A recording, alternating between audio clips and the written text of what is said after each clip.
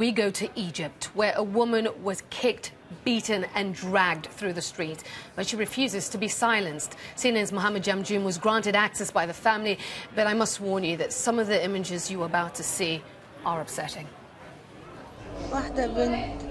Even after the attack and 2 fractures to her skull, Azza Hilal Suleiman was unbowed, still speaking out.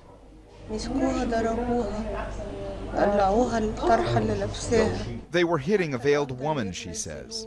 They removed her veil and exposed the underwear she was wearing. This is the scene she was describing.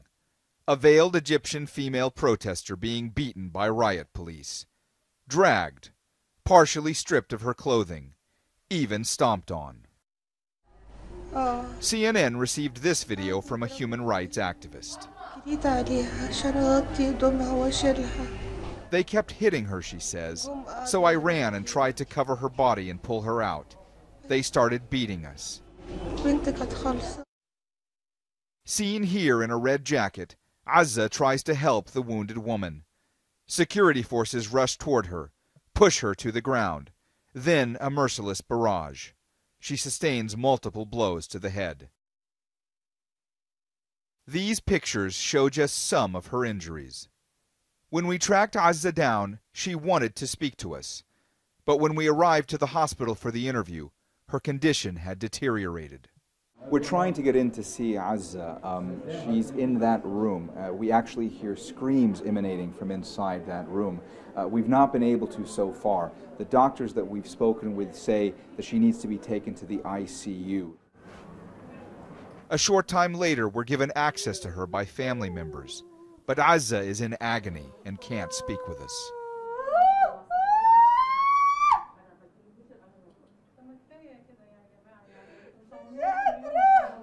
I can't take it, she says. I can't. I'm going to die. Have mercy on me. Well, Mohammed joins me now on the phone from Cairo. Mohammed, have you had a chance to speak with the woman or her family since you filed this story? How's she doing? Aisha, we just returned a short while ago from the hospital here in Cairo where Azza is. We had an exclusive interview with her. She's doing much better than she was yesterday, but she's still in a lot of pain, quite visibly suffering. We asked her first about how upset she is about what happened to her and about what's been going on in Egypt. Here's more of what she had to say. There's no justice. I don't know how long we'll go without justice. We didn't ask for anything more than to be free in our own country. We've been oppressed by the military, by the Supreme Council of the Armed Forces, and by the police. I don't know how much longer they'll continue to kill us. How much longer will they continue to kill us? And Aisha, we finally got some reaction about Azza's case from the military here. An official told us that he wasn't aware of Azza's case specifically, but if she is from a military family, as Azza claims that she is, then she's entitled to be transferred to a military hospital. Aisha.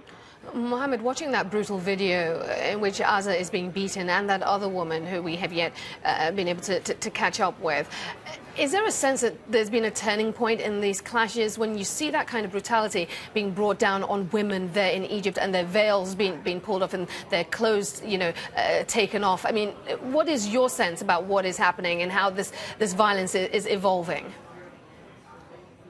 Aisha, it has sparked so much outrage here this past week. These videos that have emerged, these horrific videos, these scenes of violence towards women, as you can imagine, in an Islamic culture where conservatism is prized.